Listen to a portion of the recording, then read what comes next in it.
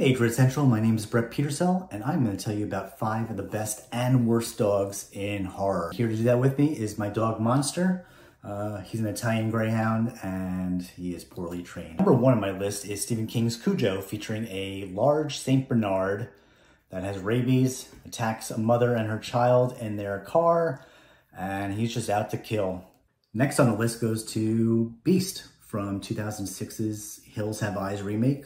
Fantastic film. The dog also is totally kick-ass. Third on our list goes to Sorry from 2022's Predator prequel, Prey.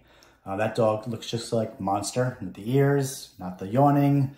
That dog really, does a good job in the film. 1987's The Lost Boys, featuring an Alaskan Malamute named Nanook.